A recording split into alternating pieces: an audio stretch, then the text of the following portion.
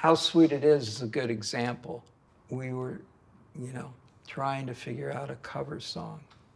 And Russ said, how about how Sweet It Is?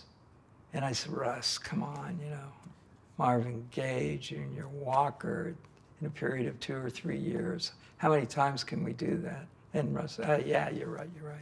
And then my first idea was Stubborn Kind of Fella. I said, let's do that. And everybody went, no. No.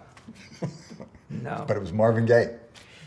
So we're, you know, moving along, working late.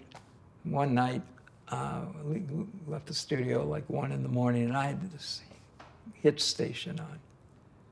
And How Sweet It Is comes on. Now it's late, I'm out there, you know. And I thought, oh my God, if Jame sings that song, it'll be unbelievable if we can just get it, you know. So I remember I either called Russ or some the next day, and I said, "You were right. You were right.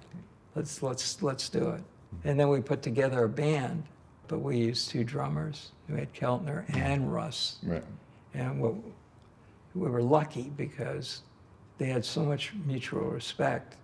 They themselves figured out what they were doing.